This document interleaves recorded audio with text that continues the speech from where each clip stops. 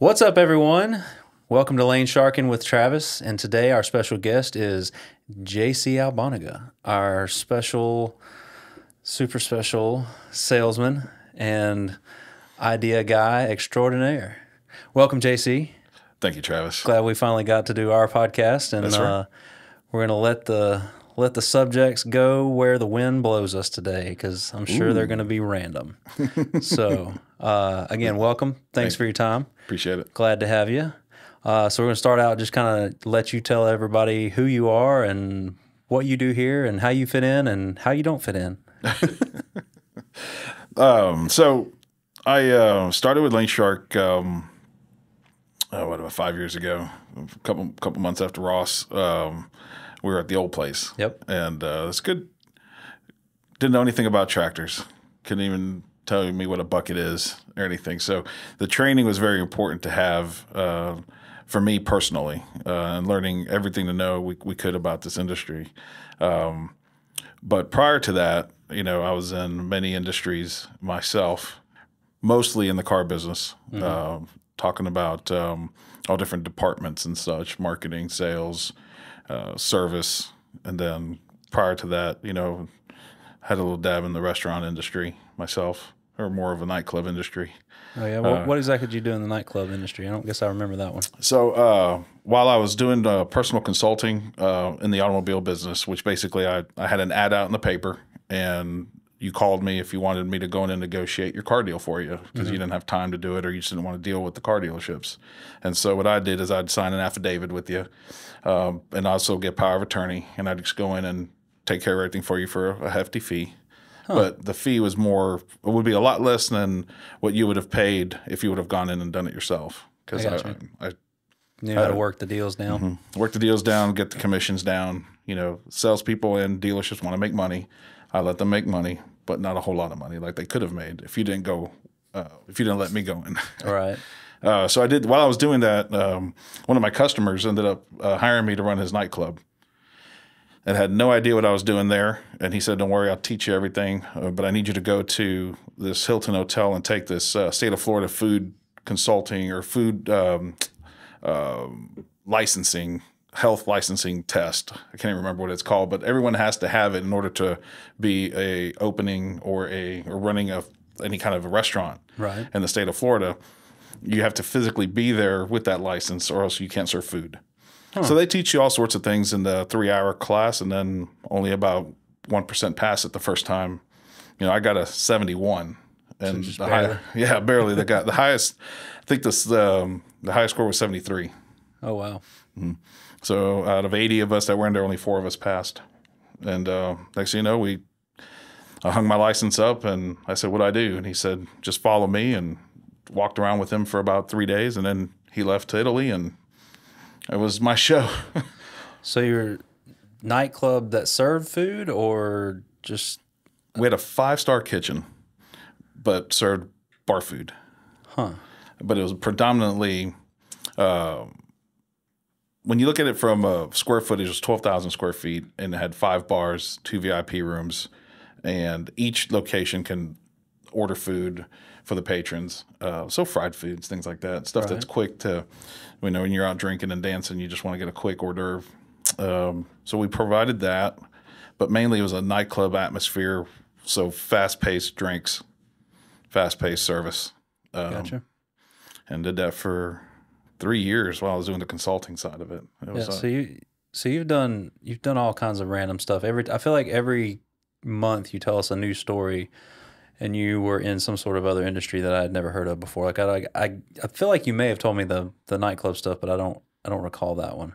The one that stands out to me obviously is the car dealership stuff, because it mostly pertains to doing what you're doing here. But one of the things that I learned about you last year was that you were in a band. Yeah. During that time that I was running that nightclub, I was also in a band. And you were the drummer? Yeah, drummer in the band. We're gonna have to play that song in this podcast. It's a really good song. Did that for 5 years. We almost got signed by Paramount Records, but the powers that be in the band, which is the front man and probably lead guitar player, they butted heads, and it was that was it. Y'all broke up before you could get Before we could get going. Yeah, that sucks. So it was fine. Everybody, still good friends with 90% of the band, and everyone's gone on to do their things. From firefighters to the military to right, all sorts of stuff. So to sales at Laneshark. Sales at Lanesharkin. Yeah. Yeah. So you've been here 5 years and didn't know anything about tractors when you started. That's right. Now you know just as much as pretty much everybody else here, and do a wonderful job selling as much as possible. What is like your favorite part about working and doing sales itself?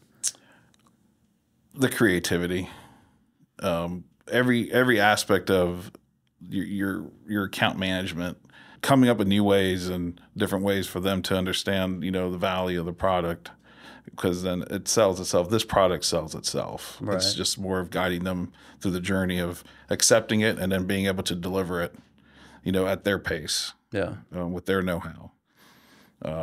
For me, it was the service side, learning the service side of it and getting to do the service side the first few years before we expanded was huge, because that's the biggest part of the sales, is being able to know the ins and out of it. Right.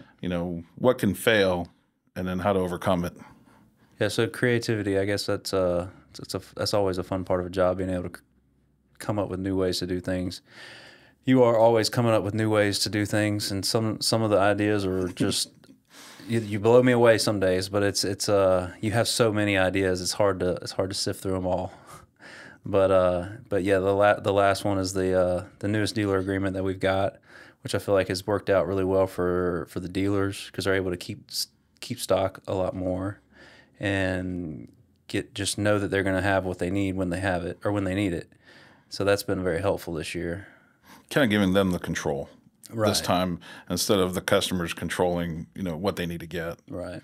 Yeah, the creativity side, I want to touch on that. It's such a moment to moment, and it's fast paced, and I really enjoy that. The instant gratification of helping somebody. Yeah, and we have so many different dealers, and they all have so many different backgrounds, so you have to be creative at a minute's notice to be able to help them solve their problem or solve their customer's problem, and get them taken care of as quick as possible. Yeah, and they're just like us. They just want to be treated right, just like their customers want to be treated right. So if we provide them with that kind of atmosphere, mm-hmm. that they will want to call in and talk to us. Right. You're going to have situations where it's heightened, heightened emotions. Mm-hmm. And you have to know how to de-escalate. Yeah, and I think a lot of this, like especially with the webinars that you're doing now, training these guys, getting them to where they have the material that they can get to without calling in directly to you. So they can, like, if we're busy and you've got 3 other phone calls that you got to take, they can jump on our dealer portal, watch those videos that you're doing right now, because all of those are saved on there for them to watch at any time, right? Yeah, we're releasing those soon, and it's going to be access is huge for these guys, because they're at their own time, their own pace, and they can't expect us to be ready for them when they call in. So they have to have the ability to get this information on their own time when their customer needs it, and that's right. It's huge. Everything that's being done in marketing is huge. The dealers are blown away just with the things we've done so far and how fast we've been able to get there and do it, and just the innovativeness of everything we've been doing mm-hmm. supersedes what they've been what they've been exposed to. And we're talking about guys that have been in the business 20 plus years to 2 years. Yeah, it's one of the benefits of being a newer company, and plus I like to explore as many ideas as possible. So like, we're a newer company, so we're not stuck in our rut like these older companies are, and so we're able to, one, we already have newer stuff, and then we jump on the newer stuff as it comes in, especially having Nick and Brandon to be able to sift through the stuff that would be beneficial to us. And like Nick building the 3D model with the part picker and all that stuff it blows me away how quick he can get that stuff done. Yeah, I mean, it also starts going a little bit further back from that. Your ability to provide an alternative way of this industry's productivity for ag equipment. How many companies out there started on social media? I don't know. I think a lot of the companies out there started before social media even existed. Right. So it was very innovative to reach the consumers that were already in that platform. Yeah, I do think that's a big thing that makes us stand apart is we're very customer focused on our messaging and our marketing. We deal with the customers almost first, and then they find the dealers. Whereas we like create the demand with the customer, and they pretty much are completely informed of what they need. They just go into the dealership now. Whereas like when we first started getting dealers, it was kind of a weird balance. Like we would have the only way we got dealers in the beginning was the customers would go to these dealerships and be like, "Hey, I want a Lanesharkin." They're like, "I have no clue what that is."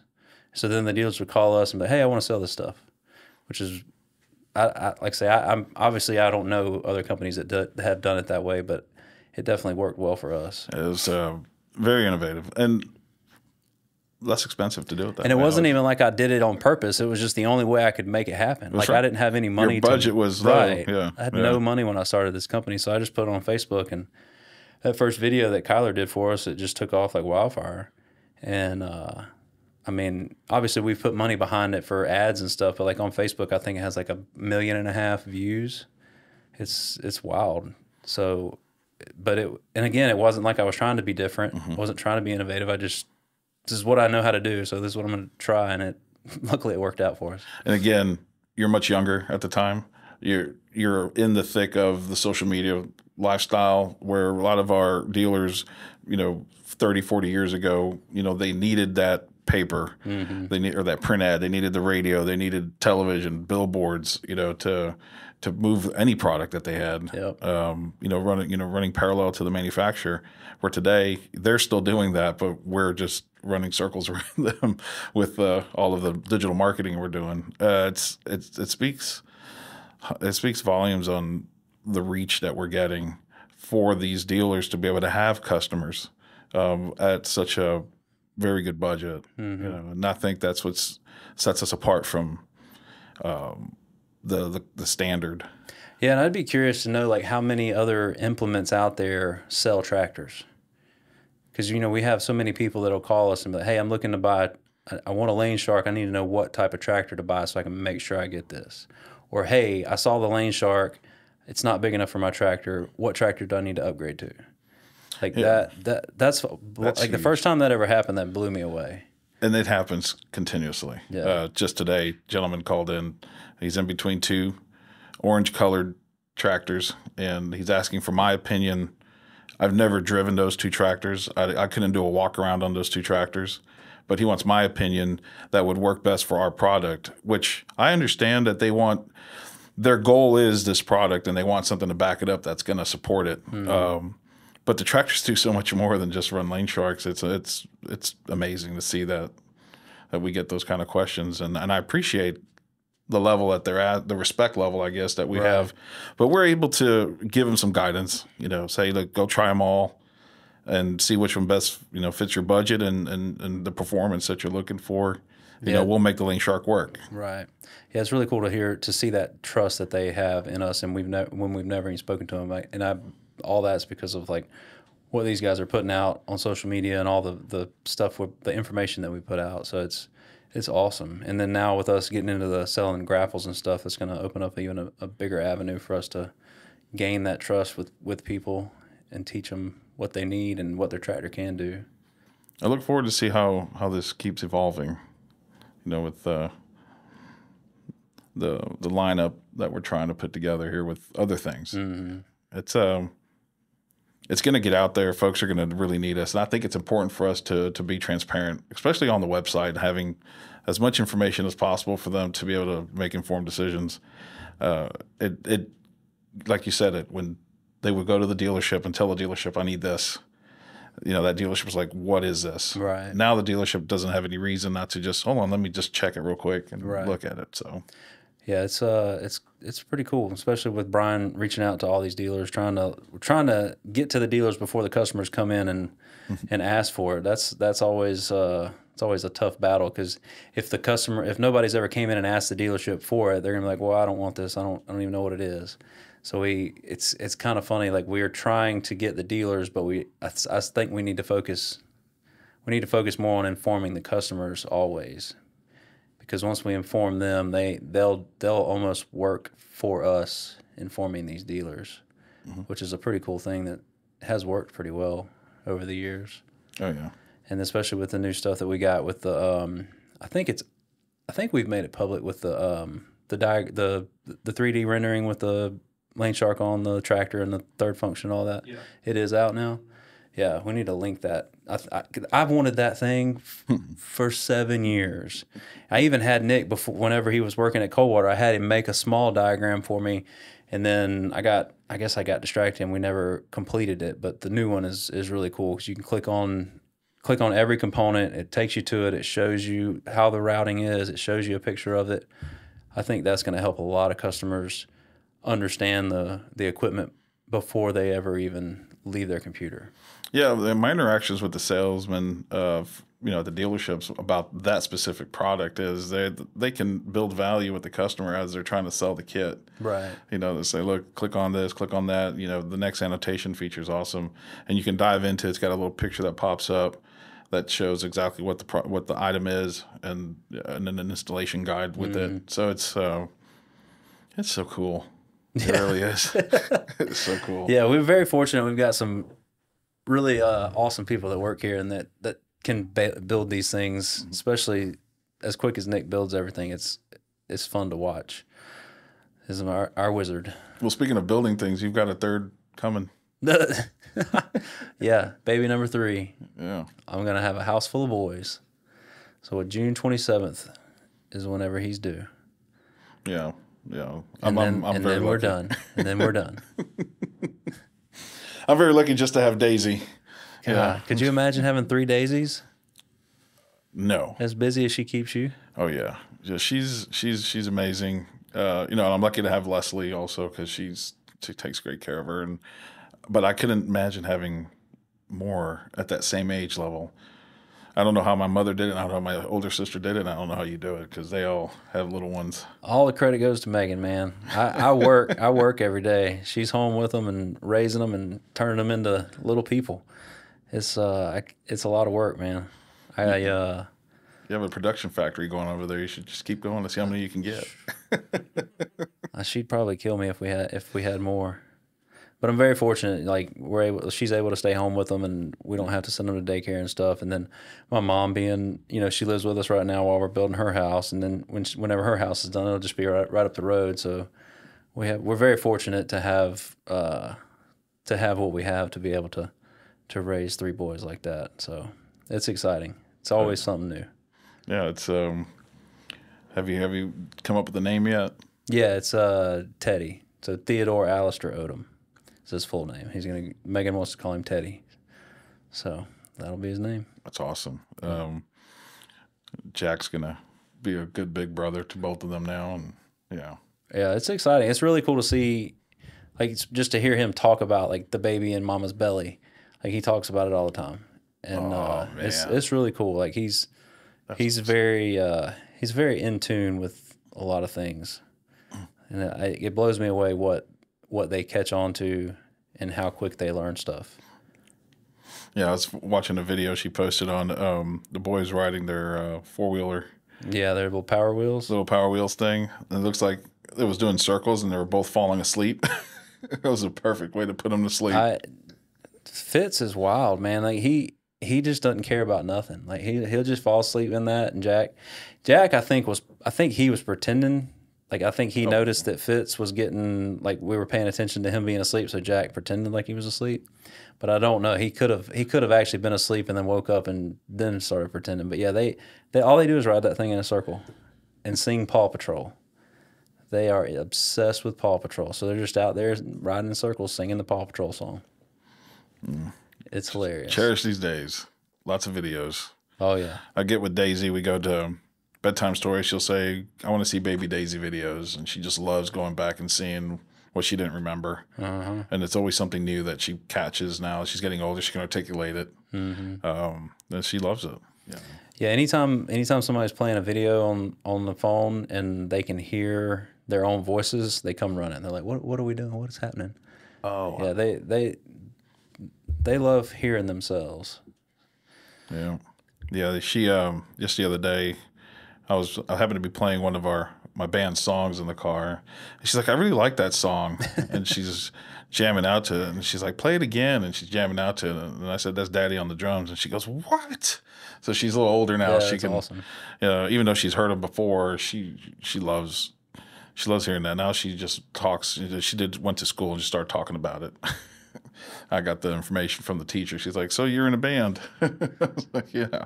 Good thing you're not in like some crazy rap group singing all that stuff. You'd be going to school with some dirty rap lyrics.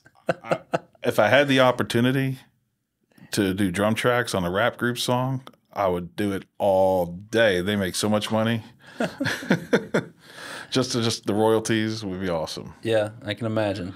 Yeah, my buddy who is the guitar player in our band did that. Spent a lot of time in hip hop studios throwing some guitar licks in for their songs, a little quick 4 to 8 measure stuff that just went along with the song. Right. And he gets paid. Yeah, that's a really interesting way, like, to make. There's no telling how much money you can make with just being in there and getting the little royalties on like hundreds and hundreds of songs. Like, I couldn't imagine. Well, you can opt in and get the upfront money in case it doesn't pan out.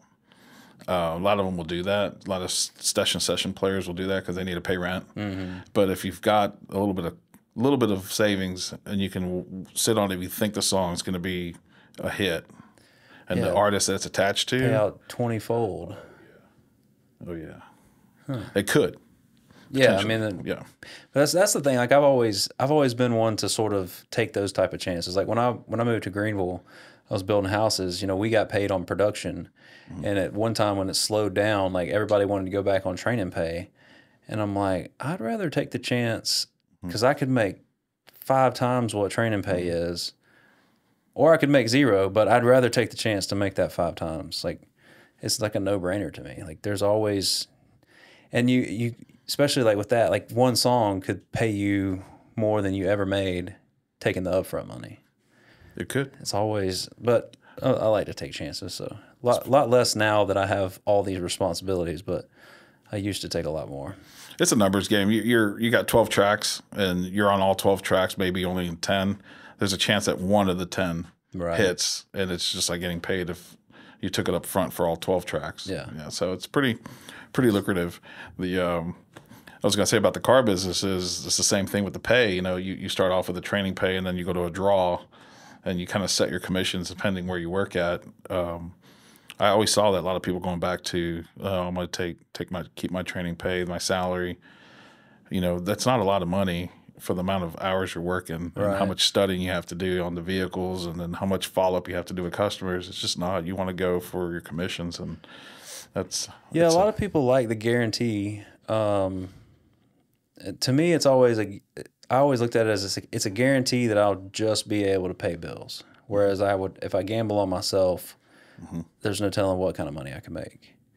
And I mean, everybody's different, but that's just how I've always been. Like, I'd rather take the chance. I mean, yeah, I may go broke, but I also could do really well. That's why you started this company. Yeah, because you took the risk. Been very fortunate along the way. Like, I've had a lot of failures along the way, and I've had some successes. And currently, right now, I'm in one of the successes, and I hope it stays that way. What were you, an Amway rep or something? No, just like when I moved to Greenville, like I say, I was 21 and I made next to nothing. And then at one point, I was the highest paid person in the office, and then had a bunch of houses taken away from me. And so I went back to making basically nothing. I left there, went to another company, and within a year, I went from a superintendent to area manager. I had like 15 supers working for me. So like a lot of ups and downs. Then I left there, went and worked for my best friend running a heat and air company. Did really well there, but didn't love it. So then I started my own construction company. Did really well with it, but wasn't living life the right way and kind of ran myself into the ground. And that's when I moved back here. And fortunately, Laneshark sort of happened. And I mean, like I say, I moved back here. I was in debt, broke, and thought Laneshark was just going to be something for Dad, and I was going to try to build houses here, and it took off, and been very fortunate. So it's been nice to have those failures though, because it teaches you a lot about how to succeed, and when you are successful, how to structure. That's a good way to put it. Yeah, and the trials and errors always are complementary to future success for all of us, no matter what you're doing. It speaks volumes. I like the story because it's you don't hear a lot of that kind of a story, especially when I talk to the dealers and stuff. You always hear, well, my daddy had this business, my granddaddy, which is amazing because they pass it down, and you get to start that, with this company. So that will be the story to be told later by, Jack and Fitz and and Ted, but is it Teddy? Teddy. But your story is really, I was living I love it. I was sleeping on a couch and trying to start a business. I was living in a camper. Yeah, I lived in a camper for 2 years. Wow. So when I moved back and I sold my condo that I had in Greenville, paid off some of my debt.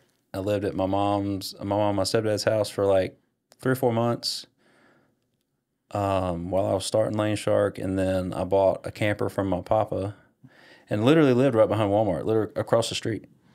On that? Yeah, right there, that campground across the street. Oh, nice. Lived there in the camper for 2 years, and then I bought the little house over there, and then remodeled it, and Megan moved in, and then we had 2 boys and had to move again. So yeah, you could definitely see your skills in the building side of it in that remodel. That was pretty awesome. Yeah, that tiny little space you turned it into is amazing. Yeah, tore it down to the bare bones. It had a lot of rot and some termite damage, so I had to rip all that out and remove all the cancer and then rebuild it from nothing. Meanwhile, we were trying to get you to design a switch box during that time too. It happened. It did. Yeah, we need to try to show that video of me where I was messing with it and got it to work, and then realized that I couldn't turn it off, and I'm like cussing myself. I think that's one of the joys of early on with Laneshark is you letting me go into the shop and build switch boxes. I was like, I've never done this for you. Like, I don't care. I need it done. So I was like, got the camera going and like I'm actually building a switch. I'm doing circuitry. This is one of the jack of all trades things I've got to put on my list. Right. I love building switches. Like, it's very therapeutic for me. So like, obviously I don't ever get a chance to anymore, but whenever I was doing it before we hired Jackson, like I would take them home and work on them at night because it's something that I can do. I can see the immediate progression of what I'm doing, and I know that it's right. And it was just, I could do it, and I could listen to a book, and I could like absorb the book while I'm doing that, because this is just like repetitive. It was almost like meditation for me. And now I don't ever get to build. It was so hard on the fingers. It was like my fingers are too big, I think, for that kind of a job. But if you ask my mother, God bless her, she said I had the hands of a surgeon. I'm like, I don't know what you're talking about, because there's no way I could have done that for more than the time you had me do it. Yeah, that's just my fingers just get in the way of themselves, especially trying to wrap the rubber seal around it and then sticking them through that hole and all that. I didn't feel like I had any feeling. It was just you figure out ways to hold it different, and it's pretty seamless once you spend enough time. But you only did probably what, 10 or 15? Nothing, maybe 10. And once you do a few hundred of them, you get the hang of it. That's what I was telling Landon. I said, you know what, you need to, before anybody else comes in here after you to build these things, you need to set the mark. How many can you do in one day? And we were talking about 80. Let's see if we can do. He's like, I'm going to break the record. I'm going to set the record and break it. I said, let's come up with the record, and then we can set the tone. Obviously, then we've morphed from the switch boxes to the handles. But he did go 1 or 2 days to see how many he could get. But I can't even remember. I think it was like 30. That's a lot. Yeah, I mean, it's a lot, especially from start to finish, because we would build them in stages. We'd put, just like an assembly line, we'd do certain things over and over and over, and then do the next stage, which now, man, I don't even know. We probably sell what, 20 switch boxes a month. It's max. Now it's all the switch handles. So we have dealers that are older dealers, if you would, that before we came out with these WR-long kits, that built their own, essentially their own WR-long kits for it with our switch box. So they just buy 5 or 6 or 10 switch boxes. Those are the same ones still ordering. They haven't graduated to just. Has Parrish stepped up to buying the C-Flow kits, or are they still building their own? Yeah, they're buying some. Are they? Not at the pace that they could. Right.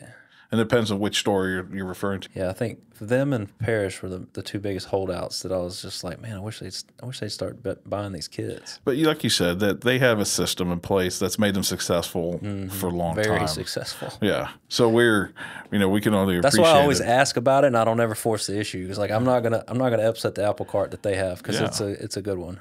Yeah, and there's other dealers that will sell a lot more cutters than we see kit orders, and they're obviously doing their own setups. Right. And so, we'll support it as long as they do it right. But then, they do call and need, I have this specific one that's a little bit tough. Do you guys have a kit for it? Right.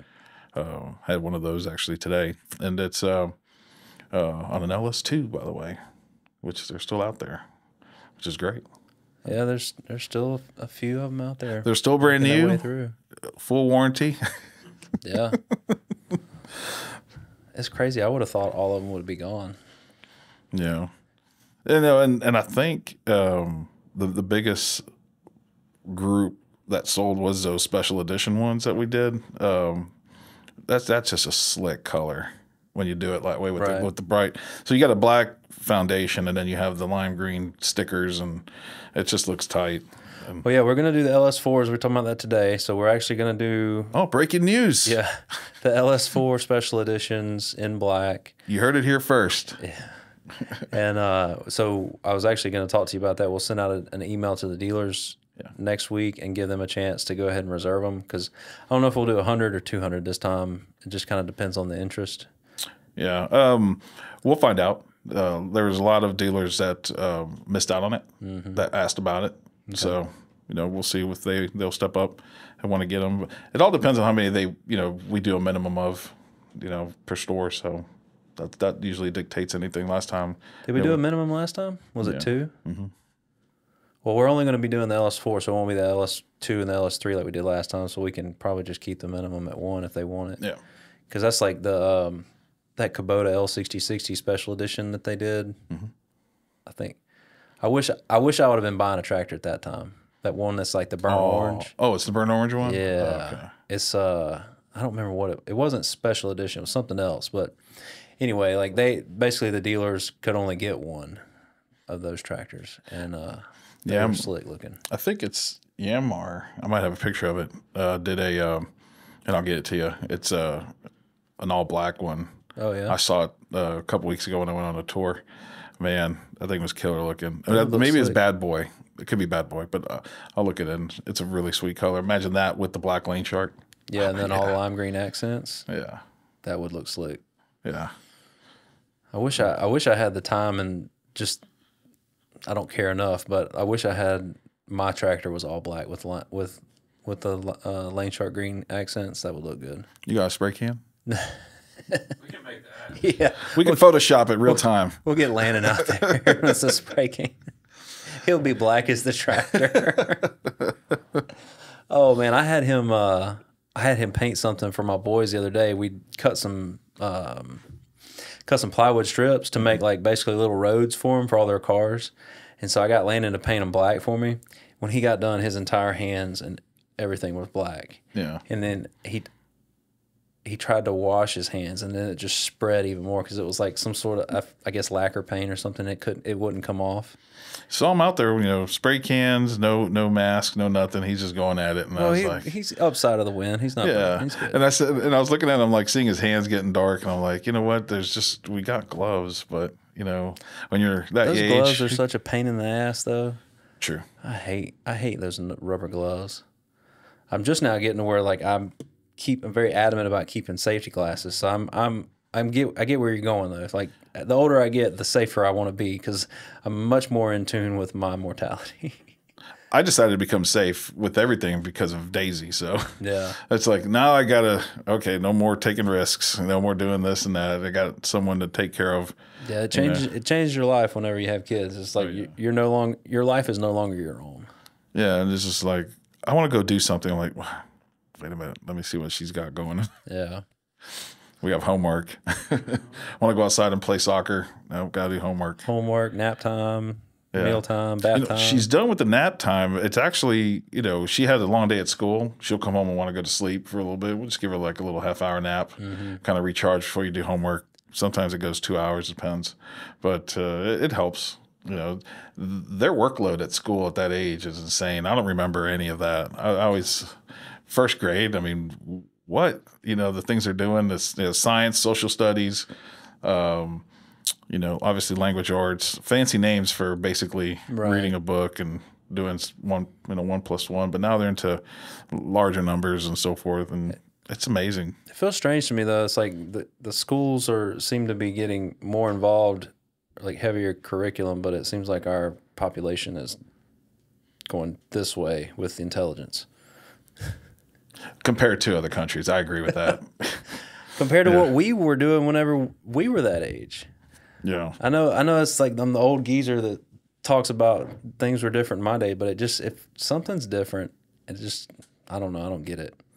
And you talk to people like young people like Landon's age, which Landon's exceptional, but other people his age, just like a few years back, my mom and I went to the store in Mobile and we bought a hat. It was like $17.25.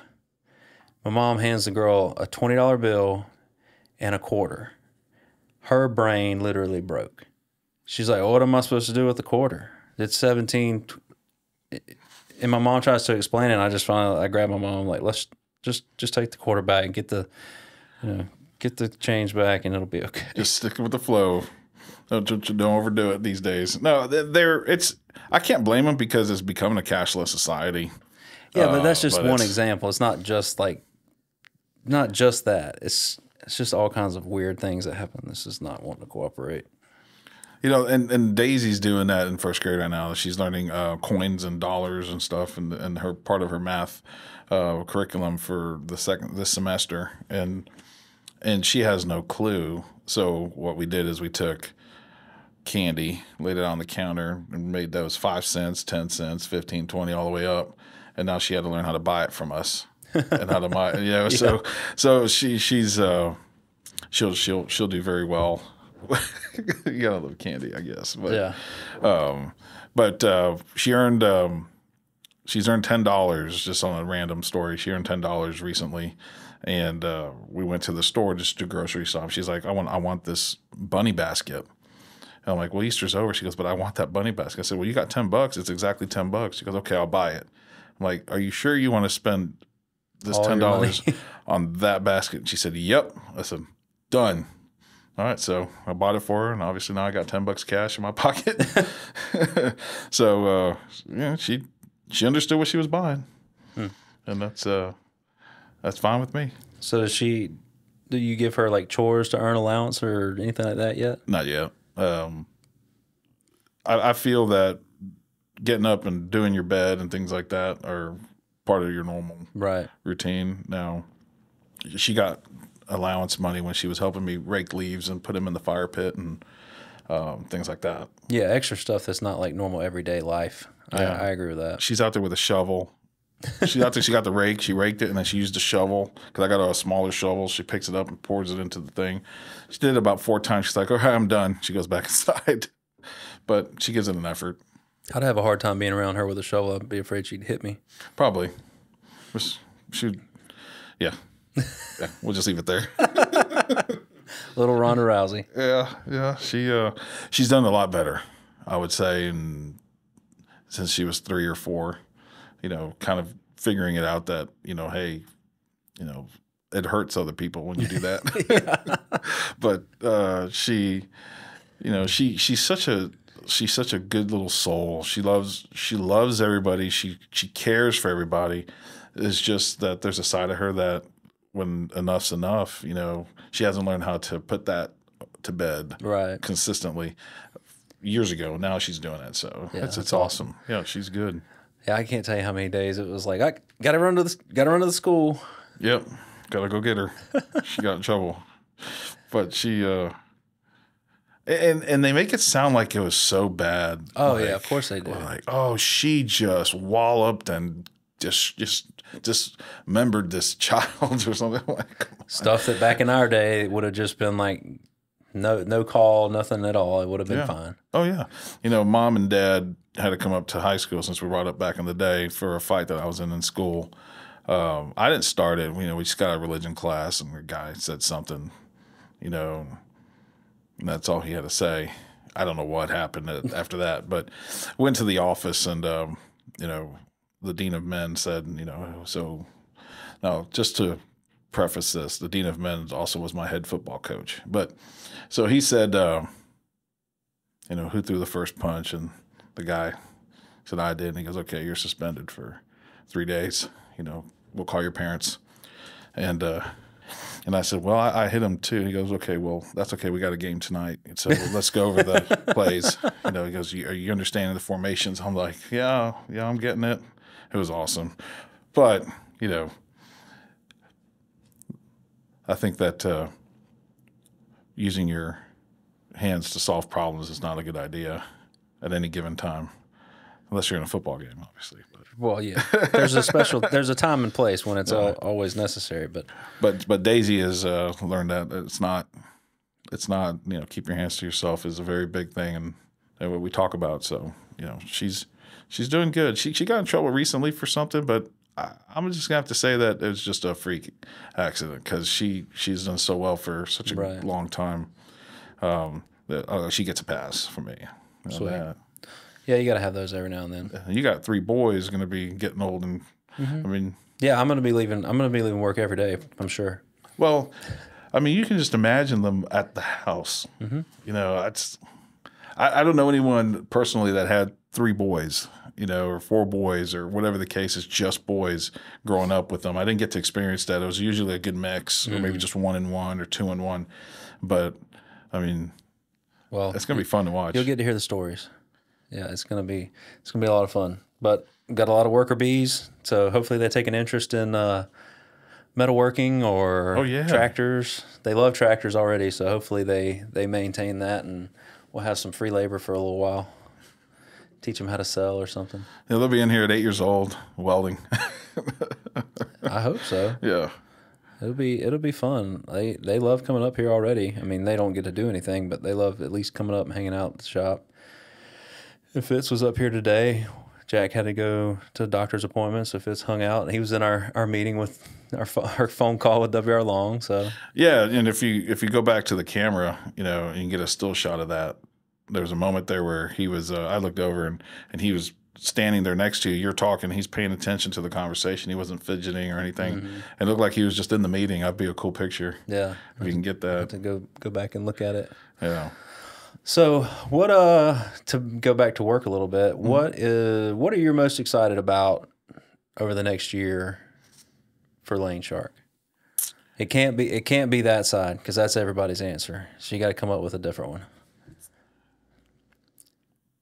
For me, it's the developing of more relationships with more retail opportunities is the exciting part, because if you look at percentages wise, based on what tractor sales are in this country, we're at 25%, penetration in that market as Lane Shark sales versus tractor sales. Maybe even less. That's about 25%, I would say, based on what dealers will sell per compatible tractor. Mm-hmm. I feel that in the next year and a half, if everything stays the same, with the way the market is, the economy, and things like that, we'll still have exponential growth, and that's what I'm excited about. Future projects too. Things that we've talked about. I'm excited for the international aspect of moving Lane Sharks across the pond. That's happening now. We're working on that. I still think it's bullshit. I don't believe this guy. Well, They keep yanking That's my what chain. that's what you pay me for. So I'll deal with that, and then I'll let you know if you're right. So far, I've been right. I've yet to see a purchase order. Yeah, but obviously it's a new realm that we're in, and we're moving at their pace, and I think it's I think it turned into something really good if it pans out. But not just there. Obviously, you know, we want to move into areas. There's a lot of green on this planet, you know, so there's a lane shark needed everywhere, and so the sky's the limit. So that's what I'm saying about growth. You know, the retail growth is what I'm excited about, and then the expansion side internally here. You know, us becoming bigger. You know, giving more. You know, having the ability, having more internal help and resources, and you know, just as from the littlest to the largest thing, we can always use more help just to make things better.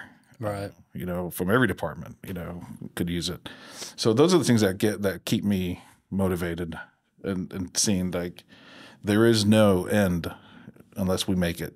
If you say we're stopping, that's when it ends. Oh yeah, and that'll unless I die, that's not happening. Yeah, because I'm never satisfied. So we're always going to be doing something, whether it works out or not. That's yet to be seen, but we're definitely going to be trying something. And the key thing I think what sold me is solving problems that people didn't know they had, and that's I think the lifeblood of this company. You know, everything that we've turned, well, I say we as a whole, but created, you know, it solves something. You know, from the cutters to the grill guard to the kits, it's always solving somebody's want or need, and it's not a luxury item. It's not I don't have to have it kind of a thing. It's like they need to have it if they're in that spectrum. Right. And so I believe that, you know, all that will just keep going and just keep raising, and I'm looking forward to it. What are you excited for? To be honest, I was sitting here thinking about that as you're talking. I think the thing I'm most excited about is going to be the baby LS3. You know, we put that little hacked together prototype together last week, and I've been thinking about it a lot. I've been building it a lot in my head, and I think because you got the Hammerhead, we're already in that realm. It's just we're going to have a way better LS4 essentially. It's a 4-foot model. It cuts just like the LS4. It's just a lot more luxurious, I guess. So that's obviously awesome. People are excited about it. I'm excited about it. But the baby LS3 will give us a whole new realm of customers that we can help. Because anything smaller than the 3 Series or the L2501 or all that, anything smaller than that, obviously we can't help them. And so with the baby LS3, I think to be named, let's say that instead of the baby LS3, but I think that's going to be a whole new realm. Yeah, it's more going to be of a frontline, like not a frontline starter cutter, if you would, but just one that's compatible for folks that are brand new tractor owners that have smaller applications that essentially, you know, would use it sparingly, not big projects. You know, that's the consumer that we're going to go after. The price point on it obviously dictates that, but the functionality is there for them. Right. You know, they have that now. Yeah, and we get what 3 to 5 a week asking that are in that small tractor range. And we don't know how many people are looking for the regular LS3 and LS4 because we have that information out there and they get out their own. So since we don't have, you can always know what someone's looking for something when you don't have it, and it is about 3 to 5 a week. Yeah, we get that. Just looking at you know, customer inquiries on our website, they're asking for, you know, specific series that we're just not compatible with, and it's definitely a large market to tap into. Yeah. You know. Yeah, it's funny. Like I've been most excited about the manufacturing side, but that's as you were talking, like I do believe that will be the little baby LS3 is going to be I don't know. I could be wrong. It may not sell well, but I think it's going to be huge. I think if it's the price point is right, if we can make it right, you know, and tap that general, you know, the customers. I mean, you know, tractors. You know, when somebody goes in and buys, for example, a B series Kubota or a 100 series John Deere, what is the price point of those? Generally? I think they're between 20 and 30, depending on what all attachments you get or add-ons you get. Yeah, so very affordable, economical. Actually, they may be as low as like 15. Yeah, But so you can. I mean, the sky's the limit with those. Once you add a loader to it, you add an undercarriage cutter, and you do all those things to it, it gets up. But when you're looking at the Laneshark itself, being on that loader, you know, if you're out the door at $20,000 or something like that, there's a lot more people out there can afford that than can afford these $40,000 to $50,000 tractors that we're currently putting it on. So that's why I think it's going to be big. And at the same time, the safety aspect of it, being able to have that machine out there in front where you're driving forward, you're not looking back. You know, there could be so much different things that can happen as you're turning. You know, looking forward, you might hit something, you might have to turn. Just to being able to drive forward and cut with just is the biggest game changer that has happened that you created. So with those people with the smaller tractors, hey, you know what? You get to do the same thing. You got your Laneshark up front, you got your mower going underneath, you know, you're cutting along, you're trimming along, you're mulching, whatever it is you're trimming. That's going to be a pretty cool setup. Because a lot of those tractors that we're talking about, that the baby Laneshark are ones that have the undercarriage center cutters. Belly mowers. Belly mowers, yeah. So that right there, they can mulch up, get a thicker blade under there and mulch up whatever you're trimming. Mm-hmm. So marketing ideas. Yeah. Let me get it made first. Let me make sure I get it made to where I like it and that it's perfect. You got to make sure it works. Yeah, it can happen a lot quicker than the Hammerhead because there's a lot less components. So yeah, he's gonna release that. It's gonna be automatically articulating. It's gonna have a laser on it. It's gonna be a Laneshark with a laser. You can sharks with laser beams. That's right. Yeah.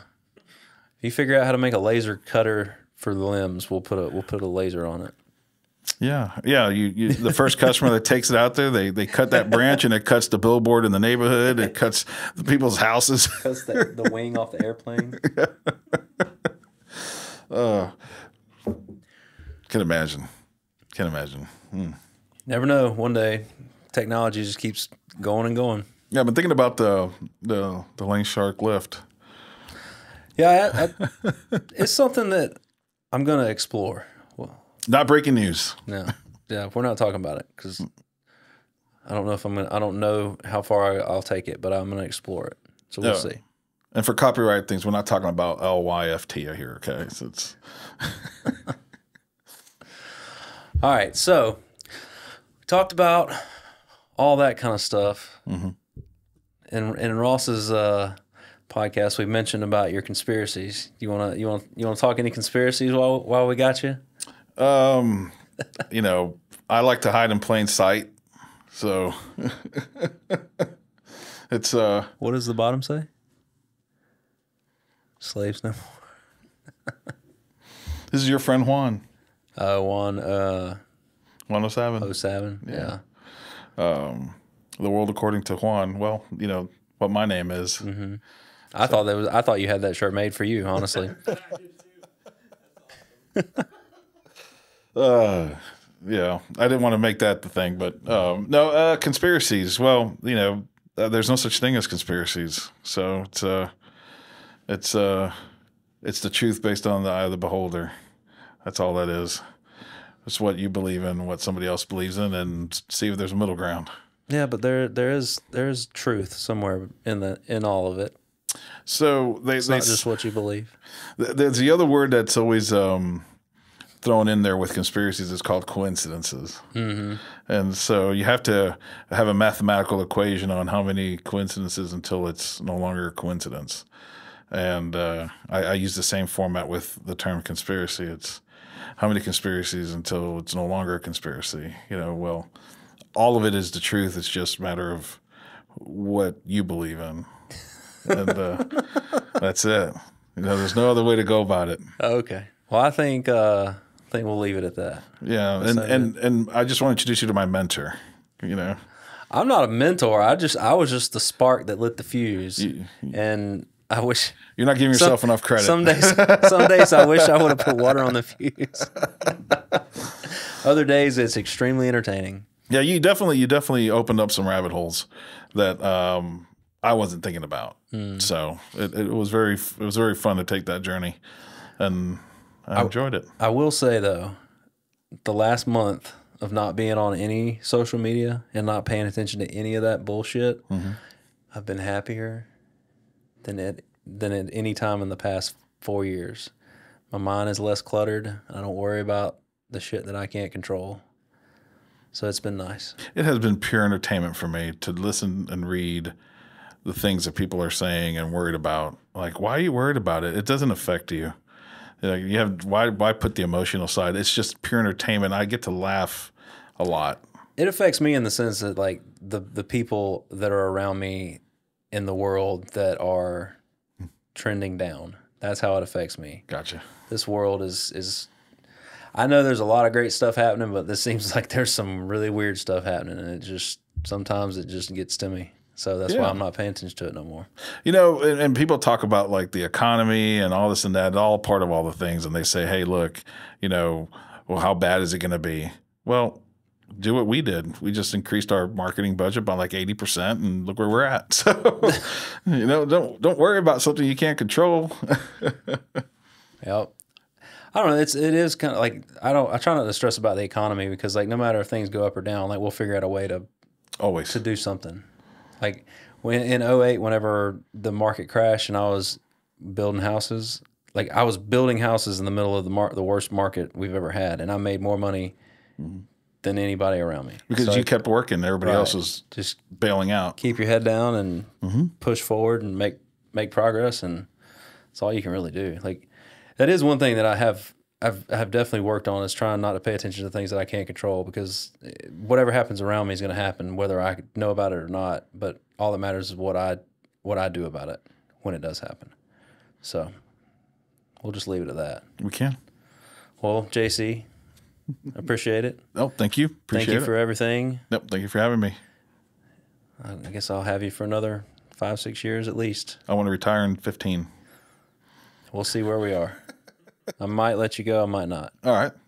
Cool. Y'all heard it here. Love you, man. Right. I appreciate it. Yeah.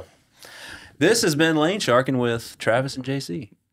Hopefully you guys enjoyed it. If not, tell us about it. Tell us what you like, what you love. And if you got any special requests or anybody that wants to come on, give us a shout, shoot us a comment, and we can sit here and shoot the shit and hang out. Smash that like button. Thank you guys, and we'll see you on the next one.